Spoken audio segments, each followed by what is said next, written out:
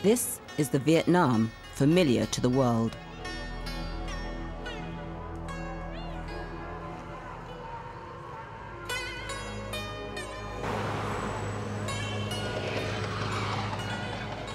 Vietnam is still all these things.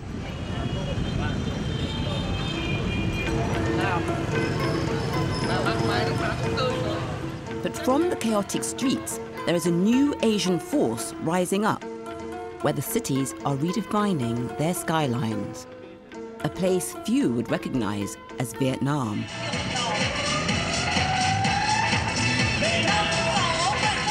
Changes take place every minute, every day you see something new. Young professionals now, they seem to be so free-spirited. People are trying to build what will be tomorrow's great companies. In this program, we're going to see this transformation through the eyes of the Vietnamese themselves. But we will also bring another perspective, a third eye, cast by expert commentators who will give their assessment of where Vietnam is now and where it's going. Professor John Weeks has written widely on development issues. Banu Baweja is head of emerging markets at a major bank. And Danny Richards is from the Economist Intelligence Unit. The first time I went to Vietnam, and I worked with the man who was secretary to the Prime Minister, and he said to me, it takes a communist to build capitalism. And I think that tells you part of the story of Vietnam. So there's real pride in the way the country has developed, but there's a long way to go yet before it really is seen as one of the leaders in the Southeast Asia region. Vietnam is the rising dragon of the East if you consider the growth numbers, but it is a dragon on steroids.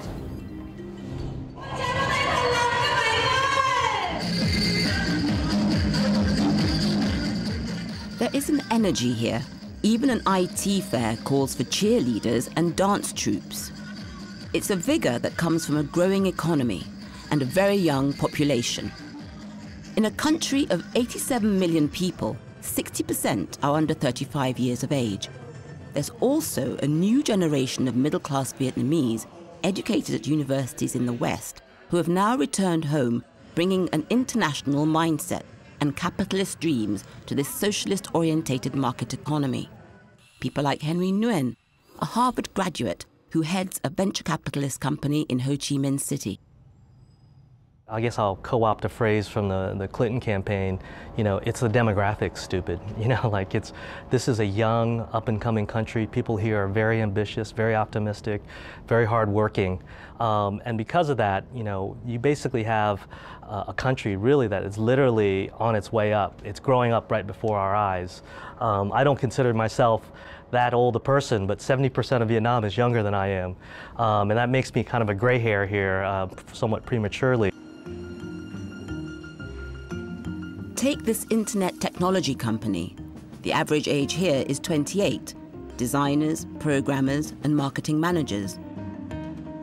The CEO was a champion gamer who bet on Vietnam's young workforce and hungry consumer habits. We've seen things happening in the last 5 years, and we say, like, you know, with the internet coming in, with technology being introduced to people, we could become the brand of the world. I mean, like competing with the best brand out there.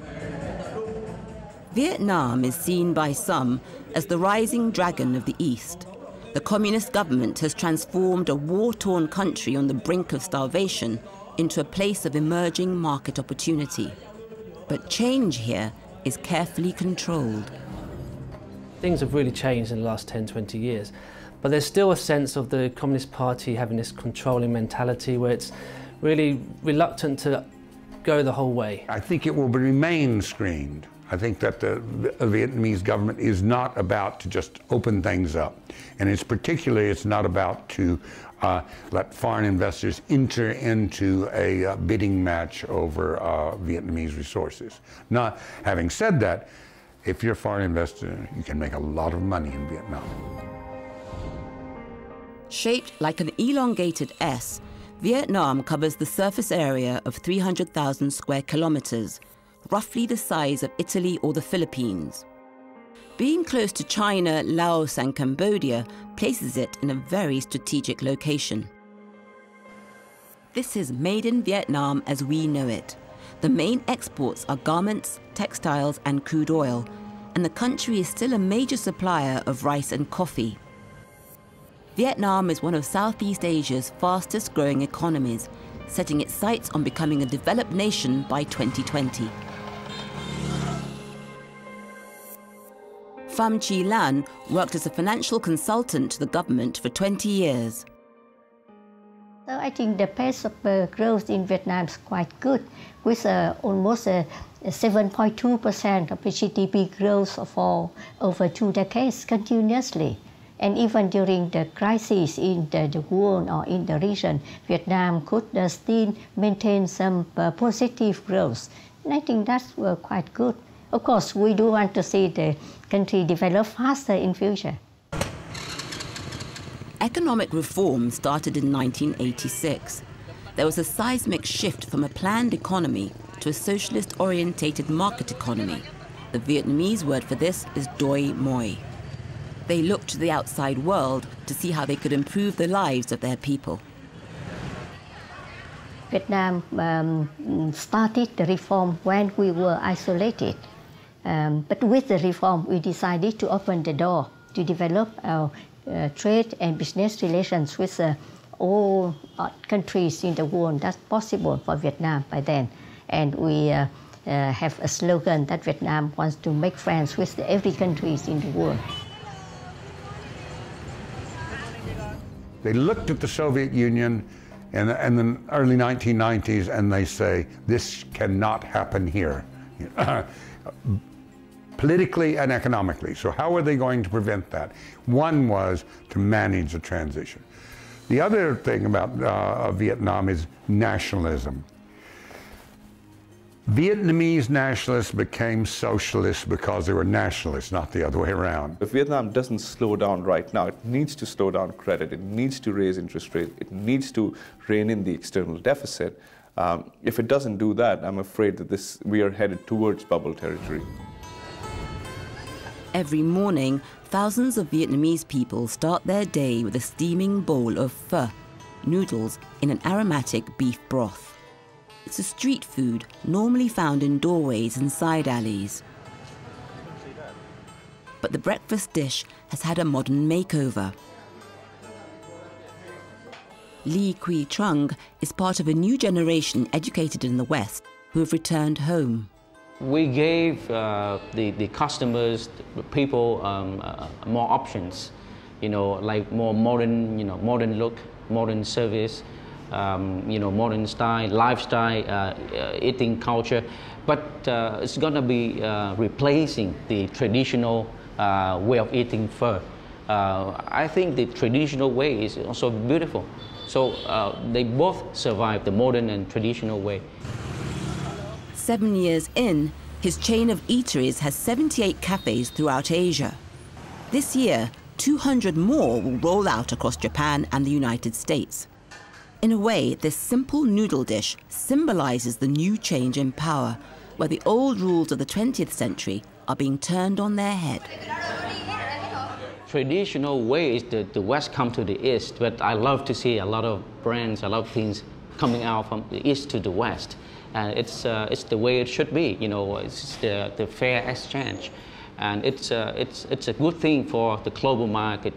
And I think there will be a lot more brands, a lot more concepts, business from the East to the West, because the East is young and becoming, new, and a lot of energy.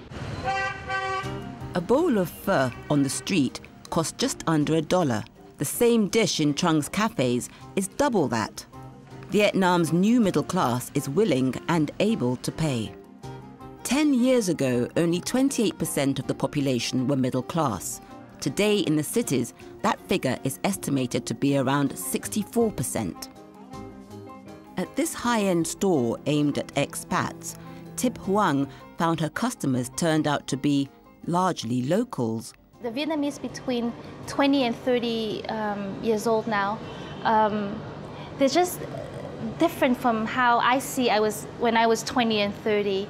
You know, they have no, it seems that they have no, they don't look far. They don't live in that mode where you know, our parents used to live, where you have to save, save, save, because you never know what's tomorrow. You never know what Vietnam's going to become tomorrow. They seem to be much more free spirit. Urban Vietnam has mobile phones, broadband, and spending power. They want upmarket street food. They want sophisticated shopping experiences. But rural Vietnam, which is still 75% of the population, is being left behind. The UN says a quarter of people here live on below $1.25 a day. It's a deepening divide, posing, some say, the nation's greatest threat. Do Duc Dinh, who works at the Vietnamese Academy of Social Sciences, says this presents a major challenge. There's still big gaps, and in the future, I think that we need to have a new model that combines high growth and equity. I think the government needs to keep a very keen eye on social unrest, especially in an economy which is overheating. Because unlike the developed world, in the developing world, food prices comprise a very large part of overall consumer basket. And if food prices in particular and consumer prices in general are rising, it's a big tax on the have-nots. If you begin to get ostentatious displays of wealth, which I think you're beginning to get now, I think there's going to be quite a social strain. I think that that is probably the greatest danger that the government faces.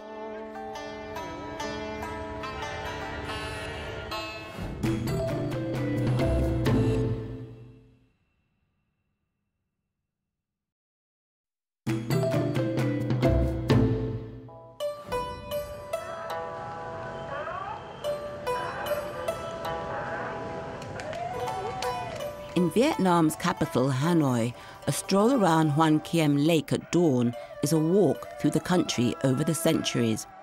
At one end of the lake, you find the older generation practicing Tai Chi left by the Chinese. Further around, there's ballroom dancing from the French.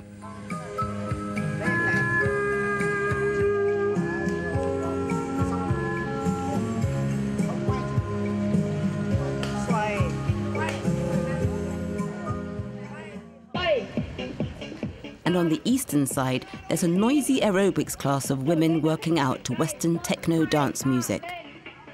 The Vietnamese have a tradition of absorbing foreign ideas and making it their own. It's a flexibility that gives the nation a significant asset. The thinking of the Vietnamese people are very positive, and that's important. Everybody thinks that tomorrow is better, and we can do something tomorrow. And we don't have time to think of the past. So that's the key element for the fast development of the economy. Vietnam's major cities, Hanoi, Ho Chi Minh, and Da Nang, are reaching for the future. A symbol of that rise is the Bitexco Financial Tower. It's 262 meters high, with Vietnam's first helipad at the 52nd floor, defying gravity on the side of the building. This $270 million investment was constructed entirely with Vietnamese money and ambition, the vision of self-made businessman Mr. Vu Quang Huy. Trước cái thời gian xây dựng cái đó thì tôi đã nung nấu mong muốn là thế hệ trẻ chúng tôi phải làm được cái gì để cho đất nước chúng tôi thay đổi. Và chính điều đó thì tôi suy nghĩ là một trong những cái biểu tượng sức mạnh đó là gì? Thì phải tạo ra một cái tòa nhà rất là cao, tòa nhà rất là đẹp, cũng là thể hiện cái sức mạnh. Và chính vì thế thì trong quá trình nung nấu đó tôi đã quyết định để xây dựng cái tòa nhà này. Henry Nguyen's venture capitalist firm will be one of the first tenants to move into the building.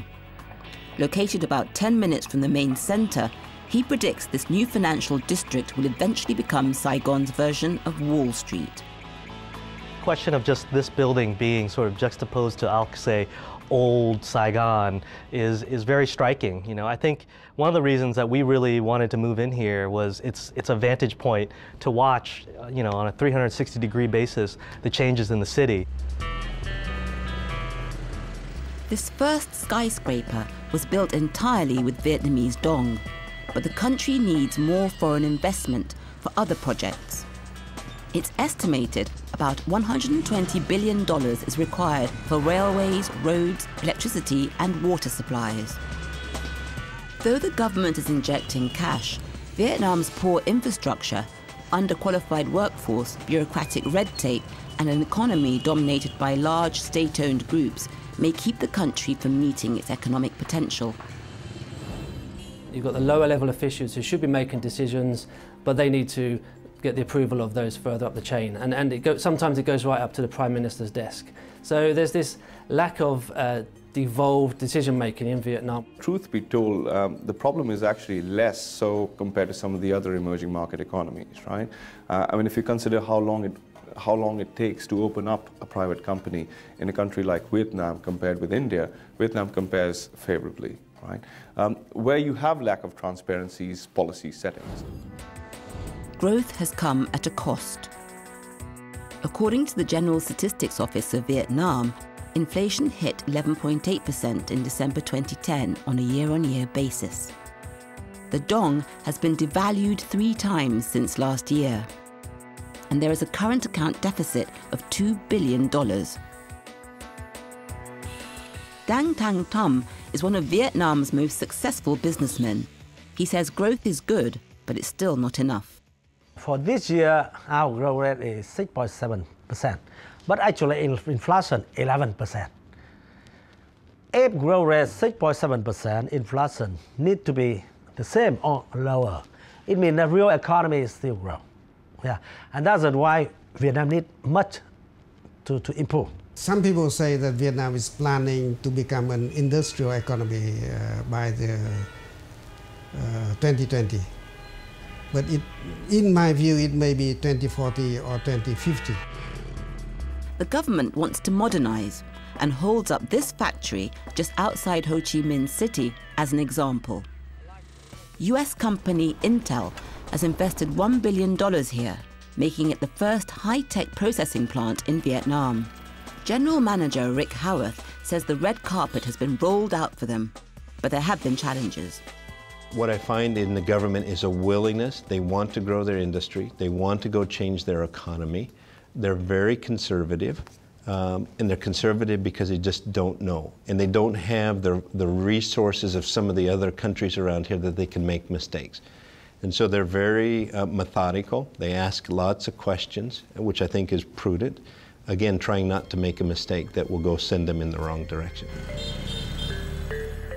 This is the tension Vietnam faces. The desire to modernize and the government's innate caution. The use of the internet is an example of that. They encourage it, but they want to keep some control. Although there are established international social networking sites, they created their own state-run version called Go.vn. Vice Minister of the Ministry of Information and Communication, Do Quy Duan, is clear why that is. Nhất là chúng ta biết là Internet, trên Internet nó đúng là một cái kho trí thức khổng lồ.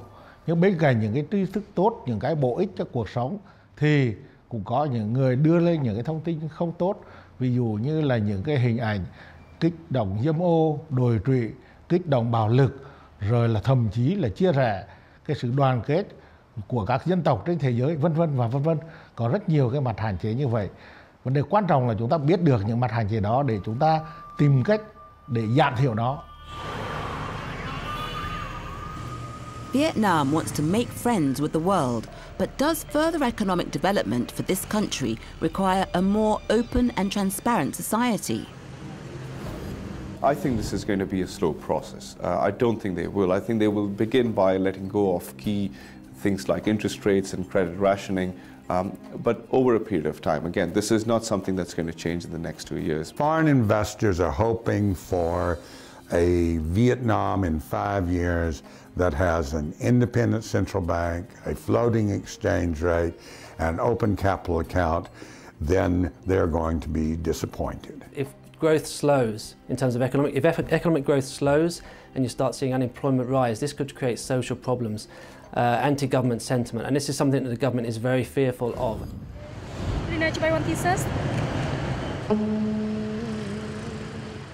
Vietnam is marching forward, but it comes at a cost. Not far from the Bitexo Tower stood the Eden Building, home to the Gibral Café, favourite haunt of Graham Greene, author of The Quiet American, and once the offices of Associated Press. But despite months of protests, it's now being demolished, making way for apartments and shops. Sometimes we had to pay. That's a trade-off for development. Coming to Hanoi, to some own parts of Hanoi, sometimes I feel sorry because I really missed Hanoi about 2 or 3 decades ago.